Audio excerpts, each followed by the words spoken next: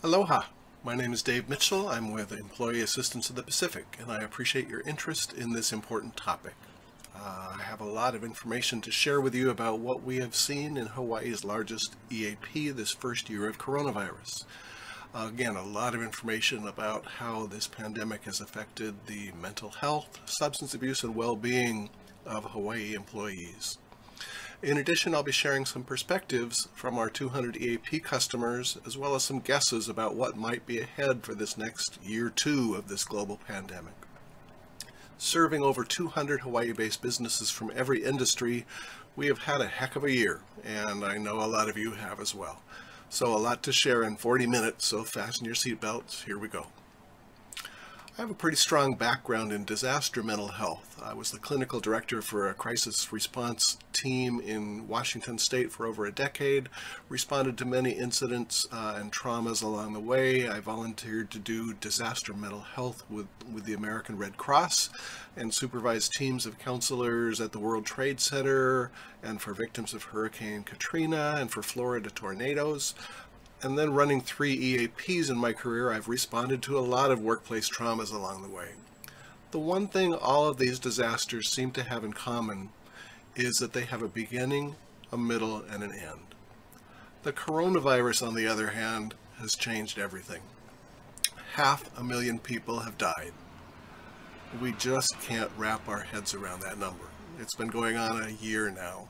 It's changed a lot of what we do. We have lost well-established businesses. Entire industries have shut down. We can't travel. We can't have lunch with our coworkers. We're working from home more than we used to. And we've spent the last year being afraid of something we can't even see. I'll show you what we typically see at the beginning of any large-scale disaster as people begin to process the event and the stresses of the event. This may help you understand the variety of reactions that you may have seen in the early stages of this event. Hans Selye's work focused on how the body reacts to the stress of a major event. He identified 3 stages, which he called the alarm phase, the resistance phase, and the exhaustion phase.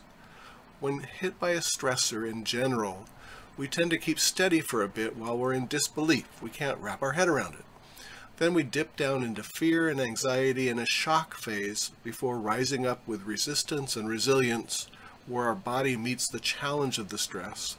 And that's followed by the exhaustion stage, where the stress begins to subside and we need to take care of ourselves so we don't bottom out. The good news here is that there's another stage. Eventually we all start the process of recovery from every disaster, and this one will be no exception. After we have adapted to a disaster or a death or a tragedy or even a global pandemic, we start the process of recovery that looks something like this curve.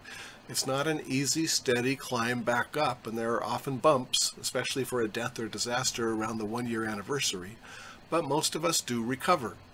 And check out the red baseline here. Most of us end up somehow climbing to a higher level of functioning than we were at before. And we've learned what helps people do better over time during the recovery phase. It's called bounded optimism. We have learned that too much hope too early doesn't help people. That's the red line here. You tell people the virus will go away like magic, and people feel hopeful, then let down. We learned this from the military. It's called the Stockdale paradox. U.S. Navy Vice Admiral James Stockdale was a prisoner in Vietnam when he was a captain. His challenge was to communicate to his fellow prisoners a sense of hope in a difficult situation. He later said that those who felt they'd be home by Christmas didn't do as well mentally as those who understood and adjusted to that it might take longer. Many of his fellow prisoners later credited his message of optimism tempered by realism with helping them survive. Now, I was thrilled and relieved to get my 2 vaccine shots. It was a huge relief, but I've had to temper that with that this isn't over yet, and there are even new variants that we don't understand. And as more people get vaccinated, one concern is that people will start feeling, yay, it's over, and then the numbers will go up again. We still don't know how long the virus will last or what happens to the 5% that the vaccine doesn't work for. Now, it's important to stay optimistic, but the better term to a better approach here is that bounded optimism, which leads to a better outcome. It means inspiration, hope, and optimism that's tempered by reality. Approaching this second year and the fatigue we're all feeling with bounded optimism may help you and others do better. The hope is that we eventually get to a much safer place when more people are vaccinated. But even then, it's going to take time for people to process what has happened to their lives because of this crazy year. And the tricky part for everyone is you don't want to be either the office happy, always happy Pollyanna girl, and you don't want to be the office Debbie Downer. The best approach is somewhere in between Debbie Downer and Pollyanna. You stay as positive and hopeful and optimistic as possible while you're also staying in reality.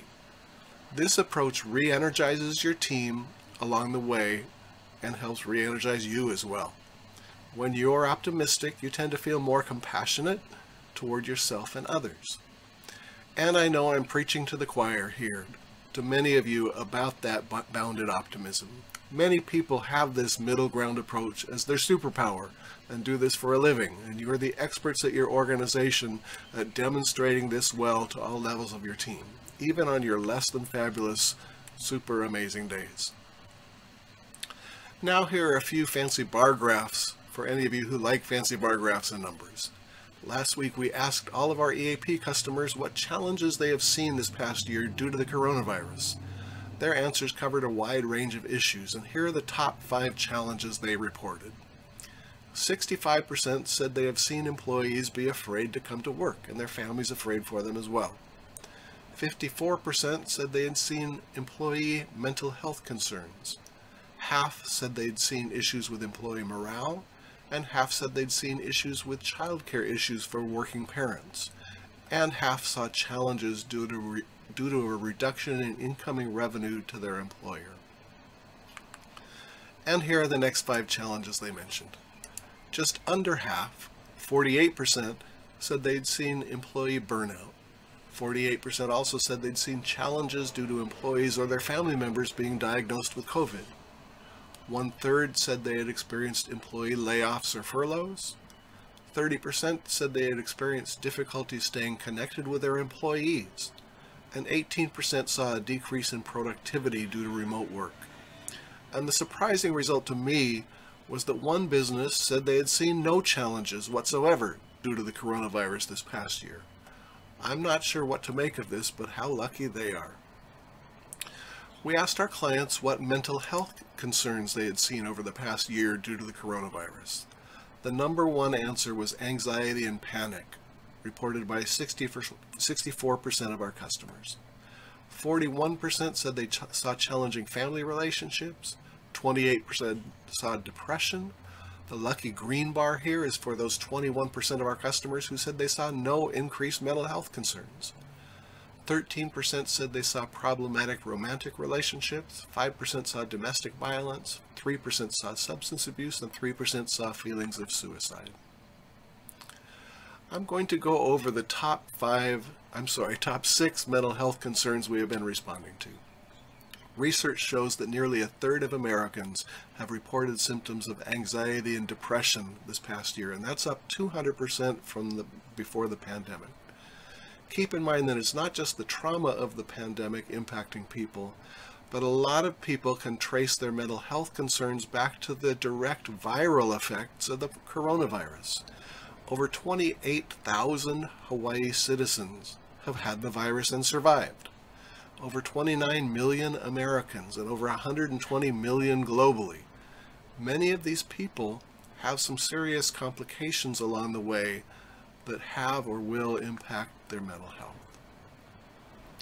So here's the first mental health issue I'll review, anxiety. We started off this pandemic helping people with the anxiety and fear people were feeling about the virus. We had a lot of people call in for this specific issue, and we helped a lot of employees deal with their fears. Again, this was the number one mental health issue that our survey respondents said they saw due to the coronavirus. It makes sense. We should be afraid of something that could kill us. So a certain amount of fear is appropriate. And it's what makes us do the right thing. We wash our hands, we wear a mask, we stay 6 feet away. However, some people saw their fears rise too high into anxiety or panic. There are a lot of people with a pre-existing anxiety condition who manage it well most of the time, and the coronavirus pushed a lot of these people outside their comfort zone. Chronic uncertainty can create chronic stress. Getting these people some help has been important to keeping them functional and employed and getting through this. The second mental health condition we are seeing in our EAP clients is trauma and early signs of PTSD. Some people have felt traumatized every single day through this past year. Some people are on the front lines and deal with trauma every single day they work. For a lot of people, this past year has been one big traumatic event filled with a lot of little traumas inside of it. One thing you might know about is that if you're dealing with the survivor of previous trauma, like childhood trauma or disasters or illnesses or combat, or if the person is a recovering alcoholic or addict or living with one, or has recently experienced another death or a loss, you might find that they are dealing with this trauma of this pandemic differently. So when you see an employee get hit sideways or unexpectedly hard by this or other events, in addition to getting them to EAP, keep in mind that they may have a backstory. There may be a reason this is hitting them sideways. Keep your radar going for those employees who may not be acting as you thought they would, and consider whether there might be more going on in their history or their life that may make them respond differently. Survivors may need additional support to deal with the stress and anxiety of this pandemic. We saw a lot of people this past year who came in because someone in their company suggested they come to see us. So if you recommended EAP to a coworker last year, pat yourselves on the back for getting your traumatized people additional support. And you only see post-trauma after the disaster. Some people, especially in healthcare, are still in the middle of the disaster, and we won't be seeing PTSD cases over the next until the next couple of years as people get some distance from the disaster and figure out they're just not the same. Depression is the third mental health condition we're seeing more of, and with greater intensity than usual. People are feeling isolated, lonely, and not able to do the usual things that lift them out of depression. Exercise, time with supportive friends or family, or even hanging out with coworkers. This ranges from people just feeling down all the way to feeling suicidal. The earlier you can get people in for help, the better. So please continue reminding anyone who's feeling down to their EAP. And if they mention the word depression, whether it's depression with a small d or a capital D, keep in mind that it's a very treatable disease. Get them to EAP, get them to their doctor. Let people know that there are a lot of people who find ways to treat their depression. And if someone mentions suicide, call EAP immediately. Don't send them home, call your EAP. Grief is the fourth mental health issue. Most of us know about the cycle of grieving that Elizabeth Kubler-Ross developed. Denial, anger, depression, bargaining, and acceptance. And it doesn't take a death to go through these stages. A year ago, we had to decide whether we were all going to work from home. We went through all of these stages. We all started off by saying, no, we're essential employees. We've always done it this way. We have to be there for people. And then, it'll be fun working from home. That's called denial. Then we went into anger. I had to find IT solutions for our crew to work from home, and that's definitely not my strength. The tech wasn't working, our IT guy didn't fix everything, we had to figure out how to do Zoom calls and Teams calls and get our webcams and microphones working. Then after a month we hit depression while working from home. This is never going to end. I have no power over the refrigerator, why bother shaving or showering? Then we started bargaining. Well, what if we only go in for half a day and stay away from people? Or, this person really needs somebody face-to-face. Maybe we should break the rules or bend them a little bit. And then finally, well, I guess we're all in this together and we're doing this. Into the acceptance stage. To keep us all safe, many of us are still working from home and making the best of it, and it's manageable after all. Acceptance doesn't mean, yay, we're working from home, but it means we're moving forward. And that was only one grief event. We're all grieving so many other losses and changes, and we're in various stages of this all the time. Our EAP clients have had lots of losses, from little small losses that hurt like paper cuts to people with a lot of paper cuts that are just hurting all the time. And we've been seeing people who are grieving big things due to the pandemic, loved ones they have lost, or loved ones they lost who they couldn't say goodbye to before they died because of COVID. We've seen people who are grieving the loss of their job, or their company, or their industry, and we're all collectively grieving the deaths of 500,000 people in the U.S. alone. And again, none of us can wrap our heads around that. It's just too big. And for many of us, the recovery process is not a smooth process and a curve after all, especially when we're grieving the loss of so many things we used to take for granted. Some of this collective grief may not hit people for a while. The misuse of drugs or alcohol is something that we in the EAP field are really watching and tracking and concerned about. Research has shown that more people, especially in certain groups, are drinking alcohol during the workday. It's easier when you're home. It's a great way to not feel your feelings, your fears, your concerns, or your grief or your stress, but it's not a great way because it's not a great long-term solution. I think we'll be seeing more people violating their drug and alcohol policies over the next few years. More people whose substance abuse turns into an addictive process, more relationships that end due to this issue, and more work-related problems due to substance abuse.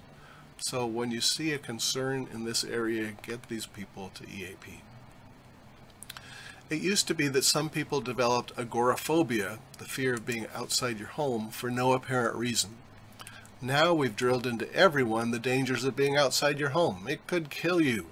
Some people take this to extreme and have become so embedded at home that the thought of going to Foodland or going to work causes them extreme stress to the point they call in sick, or they quit their job, or they try to go on disability or family medical leave. EAP counselors can help people with this level of crippling fear and anxiety. Mental health issues are challenging. The image that appeared in my inbox reminded me to share with you that although it's challenging to work when you have mental health issues, people are stronger than most people think. They cope with these challenges every day. The more you can normalize these mental health issues as just everyday issues, the better your team will be. When someone comes to you and complains about the impact of someone's mental illness in the workforce, you have a choice. You can either join in the groaning and the moaning about how challenging it is to deal with someone with a mental illness, or once in a while, when you're on top of your game, you can claim your leadership superpower and say something like, yeah, a lot of our workers are dealing with challenges the best they can. We have employees going through chemotherapy or struggling with diabetes and working here. We have employees who are struggling through divorces and family challenges you have no idea about. 1/4 of our employees have a major mental health challenge every year, and it's something that we're used to. Let's talk about how we can deal with this challenge well. So you don't minimize people's feelings about their coworkers' challenges that impact them, but you don't join in, and you give them clear perspectives instead. And you support those with mental health challenges just like you would support anyone with other health challenges. And if you are the champion for normalizing mental health challenges and normalizing and destigmatizing seeking help, there might not be a champion, and more people will suffer from untreated mental illness. I've added a 7th new category of challenges. It's not an official diagnosis yet, but certainly something we're seeing every day. And it's predicted that this is only going to get worse: COVID fatigue or pandemic fatigue. Here's a recent quote from the Senior Director of Thought Leadership, isn't that a great title, of the National Safety Council. He said, "Pandemic fatigue is very real and has been for a number of months, both in the workplace and outside of it. Personal stressors and work stressors often compound one another, and after a challenging year, it's understandable why some workers and employers may be falling behind on or getting distracted when it comes to adherence to proper pandemic protocols." And here's another quote last week from the Senior Risk Control Manager, not a job title I want, of the Safety National Casualty Corporation.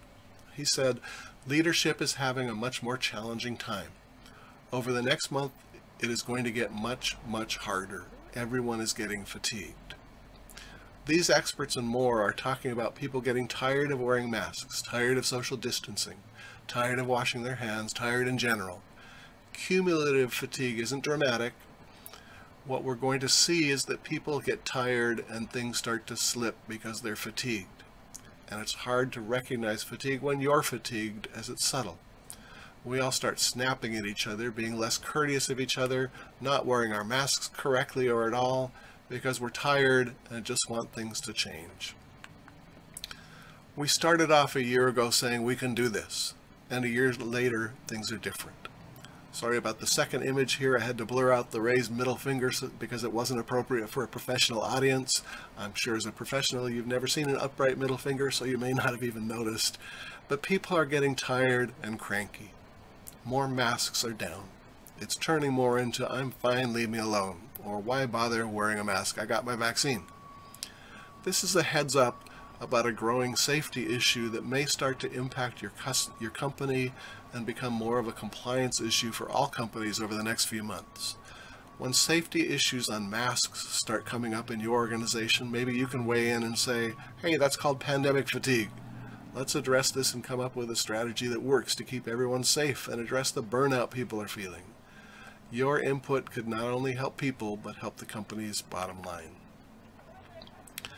All of these mental health conditions and pandemic fatigue seem to come together in a magical word we all know, which is stress. We asked our customers, and most of our points of contact are HR professionals, on a 0 to 10 scale, how stressed they have been over the past year and how stressed their employees have been over the past year. The good news is the results are similar in that everyone started off below the midpoint. Everyone then raised to significantly higher levels of stress 3 months into the pandemic, and now, 1 year later, everyone's stress seems to be decreasing, but certainly not to the point it was a year ago. As you can imagine, there was a lot of individual variation here. Some of our company contact people have felt relatively calm as they see their employees stress. Some have been more stressed than their employees. Some have gotten more stressed over time, some less stressed over time. The curve really depends on your industry, your organizational culture, the changes going on, the type of employees you work with, as well as your own personality. There's no right or wrong curve, but I think it's a worthy exercise to think about or track how you have been doing this past year and to take a look at how the people you work with are doing. Ask yourself on that same 1 to 10 scale where your stress has been trending over this past year, and compare that with how you see that your employees or your coworkers are doing. I invite you to take a minute to think about what your graph looks like, or draw it out. You could even pause the video here and draw it out if you'd like. And just don't take a Sharpie to your computer monitor and draw the lines there, please. Now that we've all survived 1 year of COVID, I invite you to dust off that crystal ball or those tarot cards or that magic 8-ball and guess what's ahead for year 2. Take a breath, pat yourself on the back for surviving, and think for a moment about what you think the next year will bring. Will it be easier or more challenging? Will we be more stressed a year from now? Less stressed, or the same level of stress? We asked our customers what they thought next year would bring, and here's what they came up with. The most popular response came from a little over 42% of them, who are guessing that things will be just as stressful next year as they are now. 27.5% of them are guessing that things will be less stressful a year from now.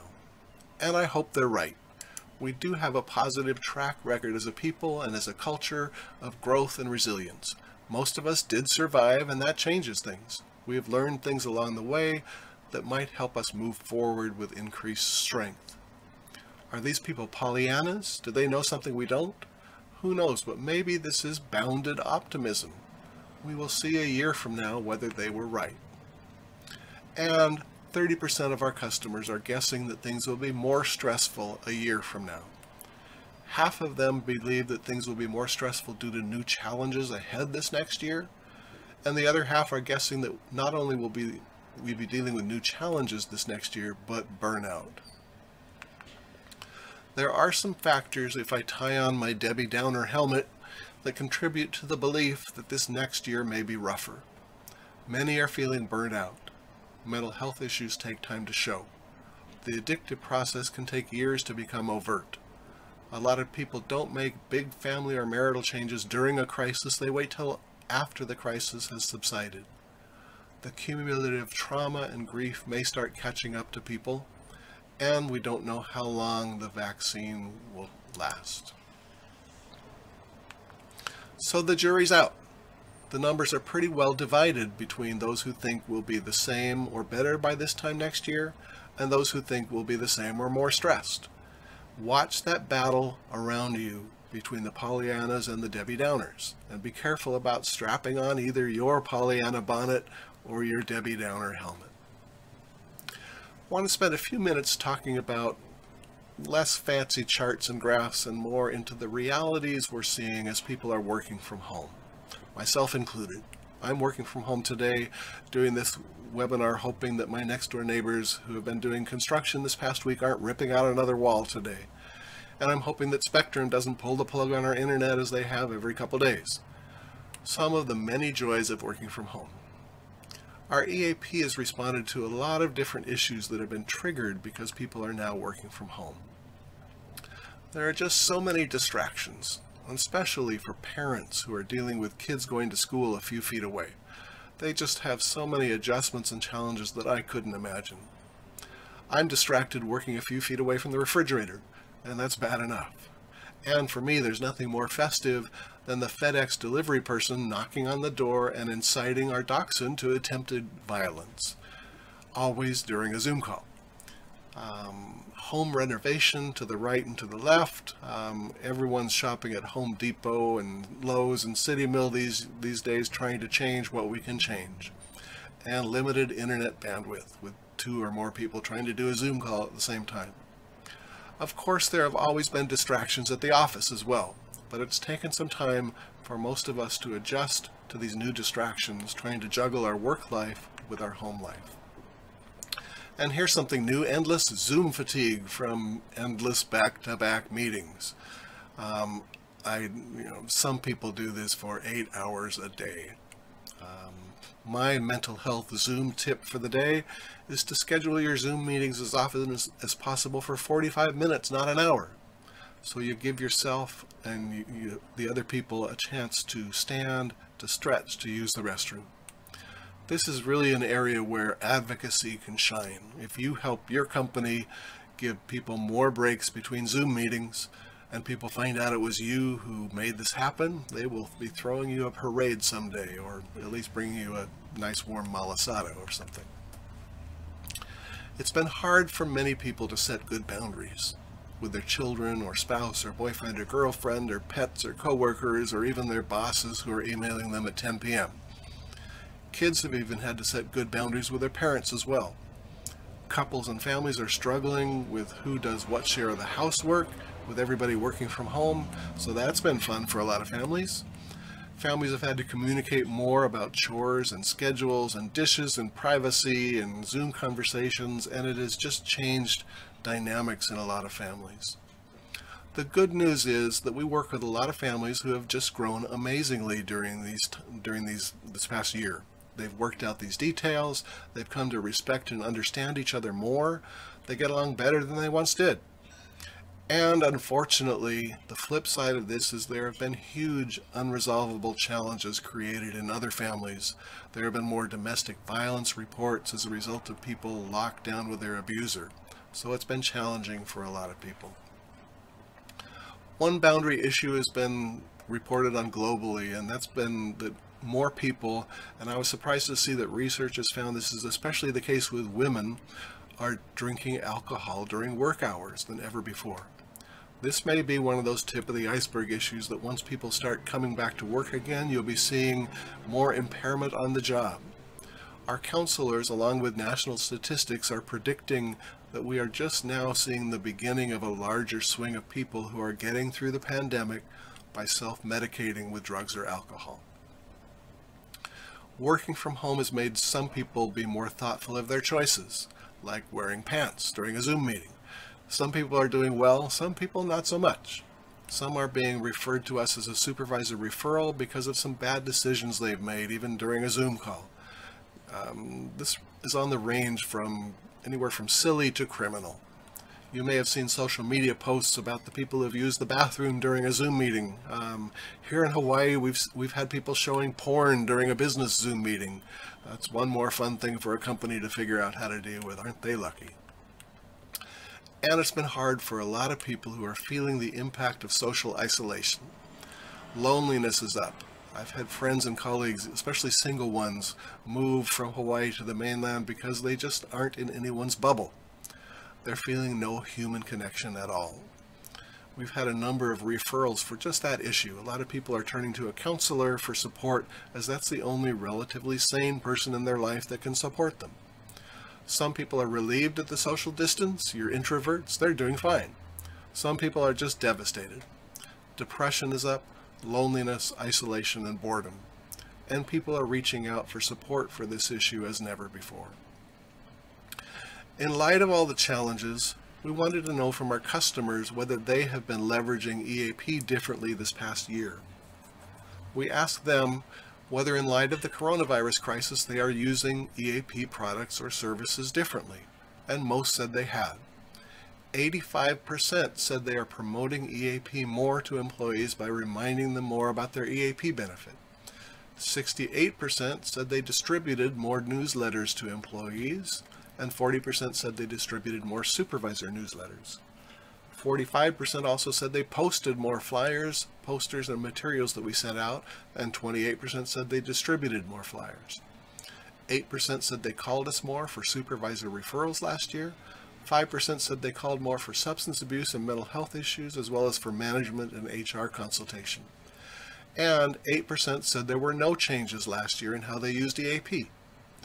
So in light of the increasing mental health challenges we're seeing, it was great to see that most of our customers were making an increased effort at reaching out to their employees and promoting they seek assistance if they needed it. We also asked our EAP customers if their EAP had been helpful to them personally this past year, and here are the comments they shared.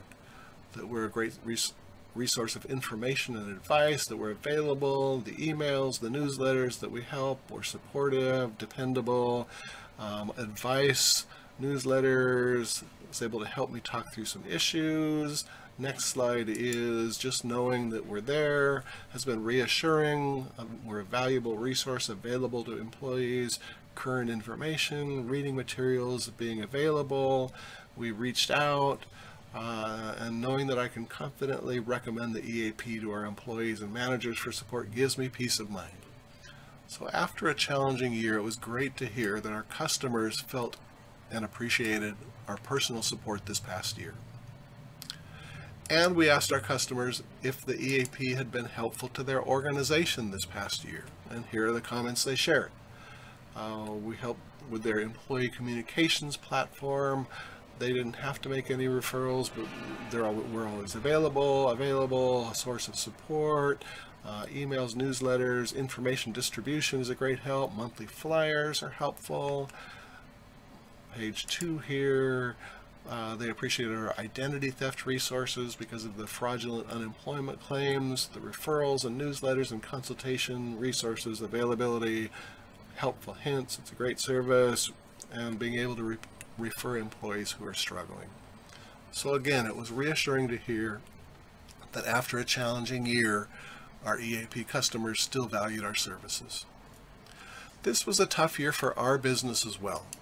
We all started the year seeing companies and industries shut down, and we were worried about how this would impact our business. Fortunately, that didn't have much of an issue on our bottom line, and we became more visible to most companies who saw the struggles their employees were going through.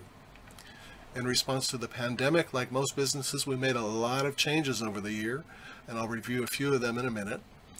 This past year, I have seen EAPs either solidify their support of their corporate customers by stepping up their services, or EAPs that dropped customers on their heads. We're extremely thankful for the strong partnerships we have developed with over 200 corporate customers, and we appreciate their support. We appreciate the CARES Act and PPP funding we got, and just the amazingly hard work of our EAP crew, who really went above and beyond this past year. In addition to retaining most of our valuable customers, we even gained a few important new customers because they saw an increased need for EAP support. We've continued to grow the services we are able to offer our customers, and yes, we have our heads sufficiently above water.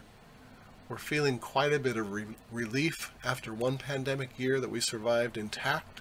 We're doing well a year later, but as I said at the beginning, it's been a heck of a year that's involved a lot of changes. Our counseling benefit, the one that most people know about, changed significantly this past year. We have offered telehealth for years, but nobody ever took advantage of it. Now it's what we're doing 99% of the time. And I want to reassure you that serving Hawaii employees and their family members through telephone sessions or secure video connections has really worked out well for most people. People are reaching out for help, and most are finding that telehealth is just more convenient. Instead of taking off a half an hour to drive to the counseling appointment, an hour for counseling, and then a half an hour to drive back, so 2 hours for 1 hour of counseling, people are doing an hour in a car during their lunch break for a counseling appointment. And families or couples are Zooming together and using this technology, and it's really working well. At some point, we'll be going back to much more face-to-face counseling again, but I'm guessing that telehealth is just here to stay as a viable mode of service delivery. We've offered these 3 work-life services for several years: a free half hour with an attorney for non-work related matters, a free half hour with a financial expert, and an hour or 2 with a local company, Ho'okele Healthcare Navigators, to deal with elder care or caregiver or kapuna issues. This past year, we added 2 new benefits. The first is a free half hour with a local Hawaii mediation center, so that employees can settle more of their issues in a positive manner. Seeing a mediator and using their low-cost neutral services instead of duking it out in court and paying 2 attorneys can save employees thousands of dollars. Whether it's resolving divorce or parenting issues or landlord-tenant issues or other issues, mediation is just a great tool. My wife and I are both certified mediators, so we both know firsthand the advantages of helping get people to this resource. So we're especially thrilled to help more people across the state use these resources. And the other new benefit that's been surprisingly popular given the rampant unemployment fraud going on is our identity theft benefit. Employees hit by credit card fraud or identity theft can now access an hour with an expert that can help them get back on the right track. And for most of our customers who pay us per employee per year, these are 2 new additional services that we pay for that they don't. Adding 2 new free benefits was a fun way of giving back this past year. And we've also added a whole new section to our website with coronavirus resources that include some online video trainings like this one that have evolved over the past year. Also included were articles and handouts on a variety of COVID-related topics and dozens of website links for working from home tips, COVID and mental health tips, relationships, kids, online 12-step meeting links, and more. And again, these kept evolving over the year and still are as the issues change. As our clients mentioned, we gave them a ton of materials this past year to help them promote our services. We changed our Hawaii-based written employee newsletter from quarterly to monthly to give people more support. Most of the questions and the answers in our supervisor newsletter had to do with how to deal with issues around the coronavirus. We created and distributed a slew of downloadable flyers on managing fear, helping your immune system fight the virus, information on furloughs and layoffs, self-care practices and tips, suicide prevention, tips for developing resiliency, and just much more. I was worried that we were pestering our clients with too much information, but they seemed to appreciate our tsunami of tips and tools this past year. We also changed our approach from encouraging self-care to promoting what we call extreme self-care. And this approach just resonated with a lot of people. To avoid going down the COVID rabbit hole, taking a deeper dive into self-care has never been more important. We changed our approach from wellness to well-being, aligning with Gallup's 5 pillars of well-being: purpose, social, financial, community, and physical. The more we can support employees with these 5 aspects of well-being, the better they will do. My wife and business partner's book, 52 Weeks of Well-Being, is available on our homepage free of charge. We email out to everyone who subscribes 1 well-being tip a year, along with quotes and an art or writing project every week for an entire year, and hundreds of people are taking advantage of this. We even have teams and businesses who are working together on each page 1 week at a time for this past year as a team well-being exercise. So if you haven't signed up, feel free to sign up on our homepage, even if you're not one of our customers. It's a free book. You can't beat that. Much of the goal of our counseling and our work-life services and our newsletters and information this past year shifted to what we call fighting the emotional erosion of this pandemic. Along with our HR partners in the 200 companies we serve, we work every day to stabilize what's being torn away, building up people and stabilizing companies that have been impacted by this global pandemic. We appreciate that you trust us enough to refer some of your troubled employees to us so we can help support them, their families, and their livelihood. We appreciate all the employees who have overcome fears and obstacles and have found ways to successfully keep things together this past year. We also appreciate that we've seen brilliant and thoughtful and compassionate Hawaii-based companies and leaders do incredible things this past year to help stabilize people and families and companies. Working together to shore up Hawaii's people just truly makes a difference every day. And a final reminder for all of you is to know when to call for support.